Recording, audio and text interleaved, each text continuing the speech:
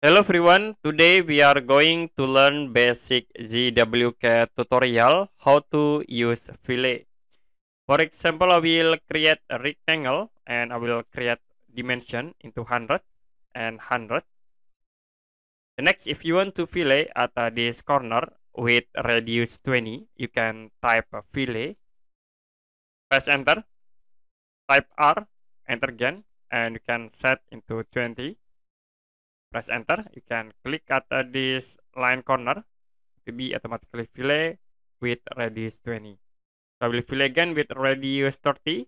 You can type fillet, press enter, type R, enter again, and I will set into 30, press enter, and you can select at this corner. Okay, that's it for a basic ZWCAD tutorial how to use fillet. If you have any question about tutorial, you can comment below this video.